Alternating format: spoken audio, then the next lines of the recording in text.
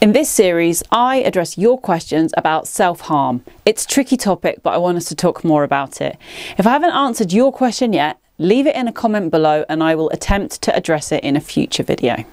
Honor Cooney on Instagram made a statement that self-harm is not just about cutting, and I think this is a really important one to highlight. Self-harm covers a very wide range of different behaviours, and it's really, in its widest sense, any behaviour that you might engage with in order to manage difficult thoughts, feelings or experiences. So we see a very, very, very wide range of behaviours. There is a stereotype that self-harm is all about cutting and it only happens in teenage girls.